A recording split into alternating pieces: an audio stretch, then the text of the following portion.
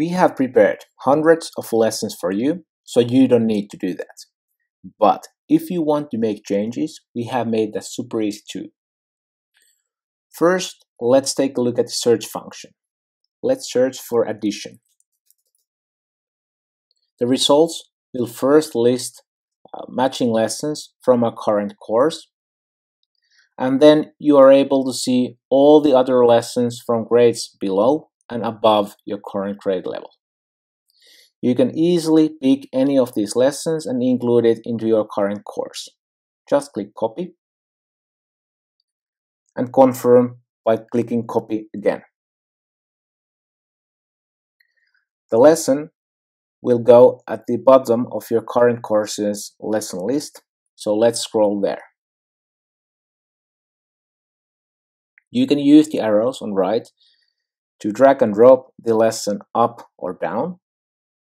And if you click the lesson name, you're able to see all the exercises included in this lesson. As you can see, there's also eyes in front of the exercise names, so you can hide or show the exercises as you like.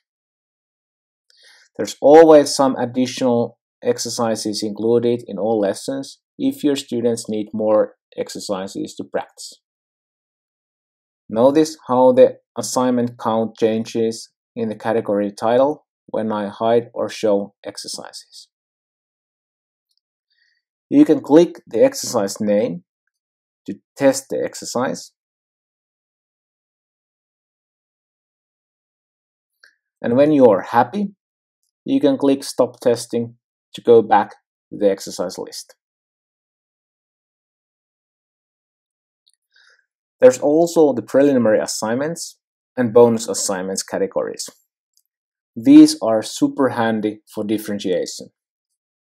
Preliminary exercises include exercises that are easier, and bonus assignments exercises that are more difficult. If you like, you can move existing exercises into the preliminary category by pressing the empty star on right, like this, or the full star on right to the bonus category, like this. Preliminary and bonus assignments are only visible for selected students. To make that selection, we need to go to Users menu on top. The red notification already indicates that Eduten's AI engine has 2 students to suggest to move either to preliminary or bonus category.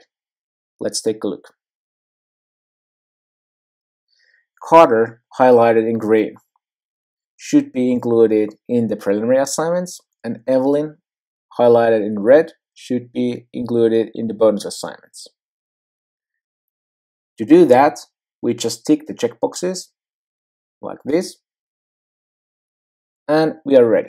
Now Carter has a set of easier tasks in his exercise list, and Evelyn has the more advanced bonus assignments in hers. Let's click the Eduten logo on top to get back to the dashboard. This is how you're able to make customizations, modifications, and differentiation easily in Eduten Playground.